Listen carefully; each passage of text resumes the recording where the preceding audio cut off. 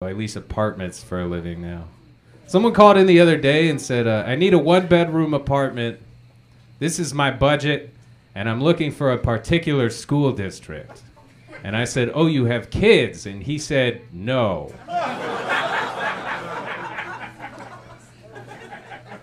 And then I still had to ask all the apartment questions. Okay, do you have any pets?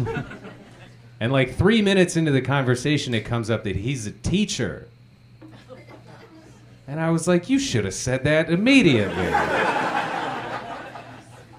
Because I haven't been writing anything down. I really gave up on you a second ago.